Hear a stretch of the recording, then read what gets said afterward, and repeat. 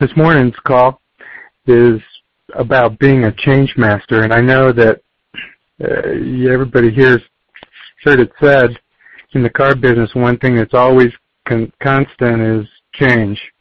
And it's important to adjust. If you look at what's going on in any business, really, even relationships, personal relationships, things are going to change.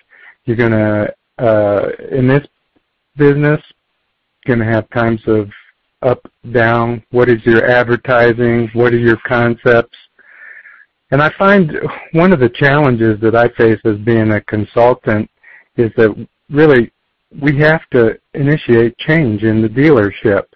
Sometimes that's intimidating. But when you look at what processes and procedures you have, being intimidated, yep, that's a natural feeling.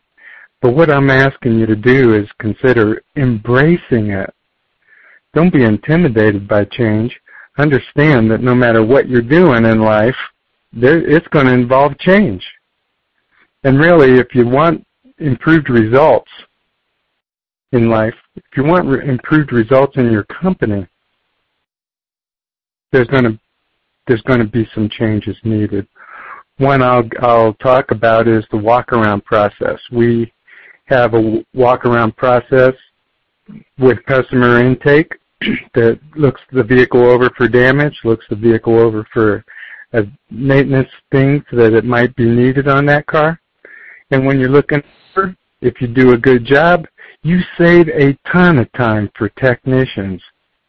Look at if you make note of a wiper blade and sell that at the service drive, get that approved, it saves time. The technician doesn't have to stop what they're doing, get price and availability, track the advisor down, track then the customer down, and let 15 minutes of unproductive time go by to try and do the right thing and sell wiper blades.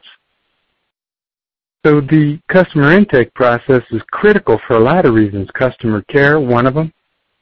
Bringing to the attention for the authorization, huge difference. And if the customer sees they have a need, more often they buy it. If they don't see what their need is, then your chance of selling it drops dramatically. So in this, don't be intimidated by change. The other thing is, don't make excuses. A lot of times we'll go in and we'll have excuses. Oh, Bill's been here for so many years, and he's always done it the old school way, and there's no way to teach him that it's going to work.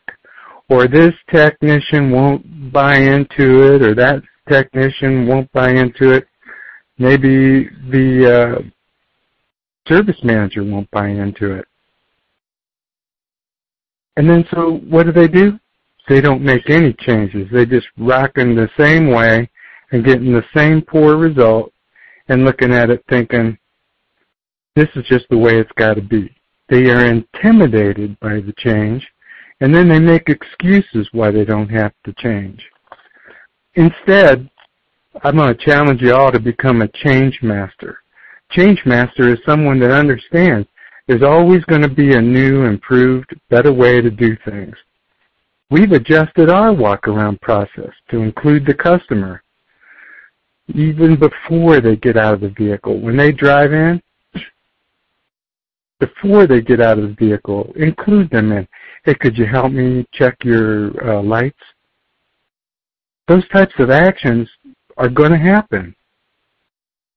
And you need to be a part of it. And the change master understands and is always looking for ways to improve. Then the second thing, there's definitely going to be a lot of ways to improve in any operation. And first you have to plan for that. Ask yourself, what is your desired result? What is the action that's required? Is it reasonable? I feel it best to include the team in these discussions. So it's not as much of a direct action from up above that comes down and dictates what's going to happen. Include them, take their advice and input, but don't let them intimidate you to believe that that change isn't possible. The other part of it, don't fear failure. In my view, the only failure is not to make the attempt. It's not to try. That's when you fail in life. You look at everything such as smoking, weight. These are goals, good, strong health goals. You want to quit smoking? Then if you're planning to fail, if you say, I'm not going to tell anybody because I've tried to quit smoking 4 other times, failed every time, so I'm not going to tell anyone about it, your likelihood is far less.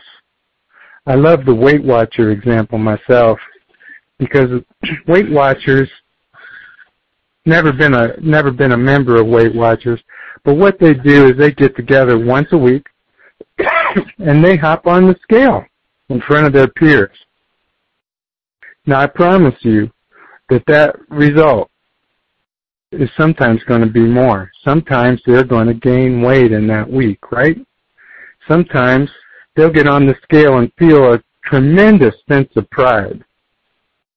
But the question is, as they go through the week, don't you believe that they're looking at something very nice to eat or a large dinner and saying, nah, I'm not going to do that. I got to get on the scale Monday. You see, instead of planning to fail,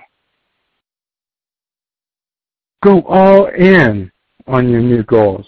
Go all in on your new process. Commit and refuse to compromise. Those are the ways to maximize the results. If you know you have to make so many technician hours through the shop to bust out, hit your goal, and you don't track it, what's the chance of you achieving it? Believe me when I say it's far less. Include the team in the goal. Let the team know what the goals are. What's your daily goal? You want to hit a good week? Break it down into what's your goal for today. Are you managing productivity, efficiency? Are you looking at ways you're losing time? It might be scheduling, might be dispatch, might be route sheets. I'm still stunned sometimes by larger size shops that don't have route sheets. Well, how do you know if you don't have route sheets? What if you don't put promise times on? There's all kinds of ways to improve. And now this time of year, a lot of people are going into New Year's resolutions. It's just a standard practice, right? These are my New Year's resolutions. These are what I'm going to change. It could be a weight goal. Might be a company goal. Might be both. If you don't include accountability and put yourself out there and say what your goals are to close business associates, family, and friends, your chance of success is far less. But you know, when it comes down to getting a result, no matter what that result is, could be weight, could be anything, could be quitting smoking, to refuse to compromise, put yourself out there, make yourself accountable, develop a daily activity of what's needed to achieve that goal, and then step out with the confidence that I will make this my goal. See, every goal that you set, every New Year's resolution that you set, Start it with I will. Instead of I'll try. Instead of I might. How about this for an excuse? If I have time, I will do walkarounds. But there's a lot of times I don't have the time, so I'll do it when I have time. I promise you, within weeks, there won't be any walkarounds. You don't get anything done with a when I have time. You don't get anything accomplished with anything less than the commitment to actually say, I will perform a walk-around process every time, every car, without compromise, without excuse. Now, will I have to adjust? Will I have to consider scheduling? Will I have to consider promise times, staffing, training? All of that, yes, you will. But the ultimate desire for a change master is to understand. You review it, you analyze it, you determine the need, you determine the way that you're going to get there, and then you set out to achieve it. And you always put yourself out there with accountability to others. All right, well, we'll open that up for questions or comments. If you do have a question or comment, all you do is have to press 1, and that'll make the hand raised, and Mike will see that and acknowledge you. So any questions or comments, press 1 at this time.